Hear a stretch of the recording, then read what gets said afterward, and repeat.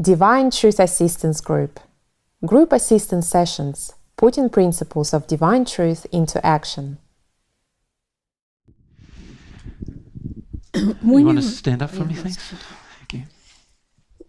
Just relative to God's gifts, when you were talking this morning, and a couple of times I've thought there are so many metaphors in nature about God's gifts, like the butterfly and morphogenic fields, and I don't even know anything about science, but yes, yeah. And every single metaphor demonstrates something in a higher version of the universe. Yeah. See, God has not left us without indicative directions. He's basically already showing us through the study of the physical what the spiritual may be like. Does that make sense? Yeah. And in the study of the spiritual, he's showing you what the soul stuff will be like. Yeah, so this is a very loving thing to do if you think about it. It's like providing all these clues in the environment that allow you to discover the truth. So, you know, for me, a lot of the clues in the first century were just like fascinating. Very first time I ate an almond in the first century. I have a fond, as Mary knows, affection for almonds because they help me feel about the soulmate issue. Because I'd be there breaking the almond in two, shelling it first, you know, taking the shell off, and then putting them in some hot water and what you call nowadays blanching them, and then taking the shell, splitting it in half, and you put it back together, and they fit together. And then I'd go to another one and split it in half and try to join the two other halves, you know, that didn't match together and couldn't join them together. It's just really interesting. Why did God create a seed in two halves? Isn't that strange? There are some seeds that are not like that, right? But there are a lot of seeds that God created in two halves. And yet it makes no real sense as to why they're in two halves. Does it? Like you think of the average seed, you know, like a wheat seed or something like that, or even the smaller seeds, the more round seeds and so forth. You can't sort of split them apart to see whether there's two halves or not. But they don't appear to have two halves, you know, when you look at them, and that's all I had to do was to look at them. So then I get these other seeds and they split them in half and they're two halves and they fit together and fit apart. Yeah, weird this. Like I thought it was weird. Yeah. I did. And I was only little, you know, like by this stage, I think I was about 3 or 4, you know, just, you know. Why did God do that? Yeah.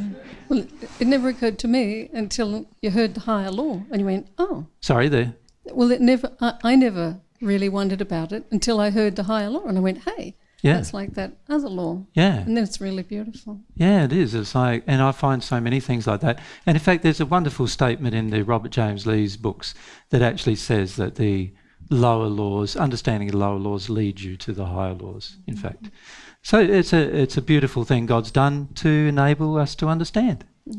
Isn't it great that God's engaged even in the design of things, a learning process and the process of understanding. And the more we discover scientifically, the better it is for us actually. Because you examine even the way that the sperm and egg cells combine and then what they create. They create a completely different creature than the two halves individually, don't they? There's a commingling of the DNA in that process. And once the commingling of DNA occurs, there's now a whole heap of laws that engage that wouldn't have engaged unless the commingling occurs. Right? Isn't that interesting? This tells me, you know, if I was a scientist, this would tell me that maybe you put some things together and now a whole series of other laws get generated. And that is actually the truth when it comes to receiving God's love. You know, if you inject God's love into a situation, then a whole heap of other things get created that weren't potentials before. But, you know, there's a whole heap of things, and you brought up the obvious one of the butterfly, you know, the grub turning into the butterfly and so forth. And nowadays they've only recently discovered, haven't they, that the grub actually completely dissolves.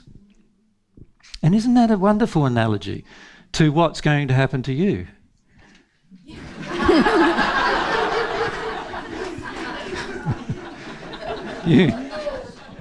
I didn't mean it to be that funny, but anyway. You are going to be completely dissolved because what you think you are at this point God is trying to destroy, and all of God's laws are trying to destroy.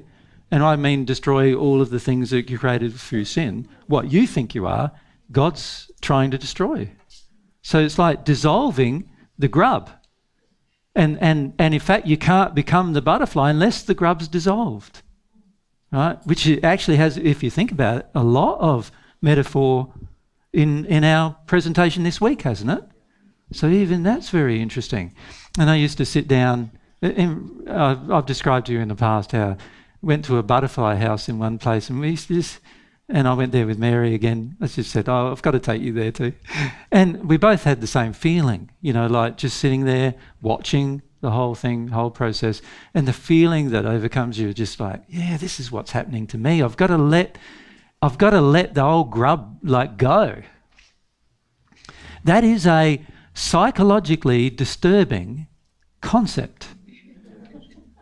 I wonder how the grub feels about it. It's like, I've got to psych myself up to let myself go. Oh, what does he feel, you know, like, I'm not going to do it yet. I'll hold on a bit more. You know, I don't know what he feels, but, you know, a grub has two brains, by the way, so, you know, like it's like one in the middle of his back, I think, and one in his head. But you know, obviously he doesn't have that kind of cognizance. But you imagine you're there, like, be freaked out, and that's how you feel. You're freaked out about losing what you believe yourself to be in order to become what God knows you can be. And many of you are not willing to engage that psychologically disturbing process. Right, and there's your terror. There's your terror again. Refusal to be your real self, because it's a psychologically confronting process to become your real self through the process. Yeah. Thank you. Yeah, pleasure.